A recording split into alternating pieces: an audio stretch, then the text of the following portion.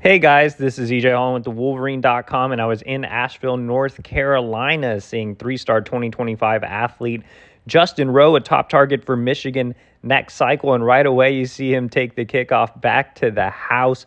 Unfortunately, this one was called back due to a flag, but still, you can see the athleticism for a guy that's 6'3", 195 pounds, also playing some wide receiver here, gets wide open, gets the feet in, a nice catch there. And again, you see him on kickoff return, and you might be thinking, well, this guy must be an offensive player, but actually Michigan is recruiting him as a linebacker.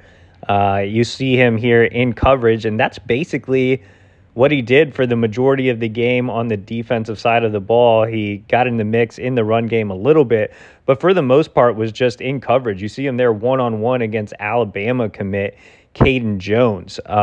He has experience playing safety, and for the most part was just matched up with slot wide receivers the whole game. Like I said, he's 6'3", 195 pounds. He's only been playing football for a few years. He's originally from Canada.